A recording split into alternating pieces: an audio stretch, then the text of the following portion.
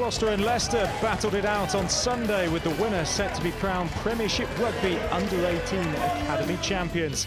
In a repeat of last year's final, defending champions Leicester raced out of the blocks when they scored after just 2 minutes.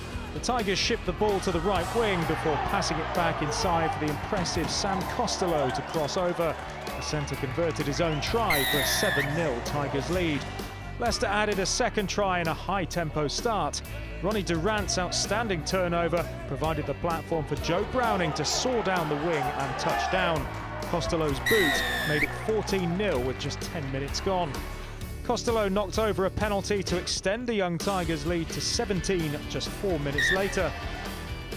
Gloucester applied huge pressure in an attempt to claw their way back, but it was Leicester who struck again. Browning finished off a brilliant set-piece move as he raced in to score his second try and Leicester's third. 24-0 at half-time following the conversion. The young Cherry and White side were in danger of being blown away.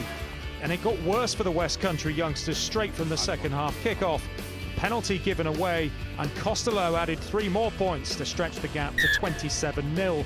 But the Cherry and White seemed to rise from their slumbers and immediately hit back with their first points of the game.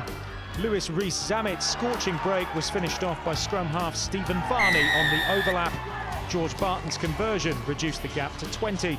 The Cherry and White scored another almost instantly.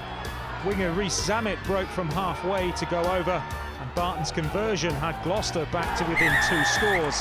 However, the Tigers put a stop to that revival. From a 5-metre line out, the pack marched on towards the try line, and hooker Archie Vaines crashed over to score. The conversion was good to make it 14-34. The conversion was good to make it 34-14. 50 minutes gone in the game, and Gloucester went over with a driving maul of their own, with hooker Ethan Hunt barging over from 5 metres, 34-19, with 19 minutes still to play. Gloucester had won 5 of their 6 Southern Conference matches to top the pool, and they began to demonstrate their fighting qualities. Their rolling maul was halted abruptly by the struggling Tigers forwards. Penalty try awarded, the Cherry and Whites back within 8. And straight from the kick-off, Gloucester continued to put the frighteners right up the Tigers with their 5th try.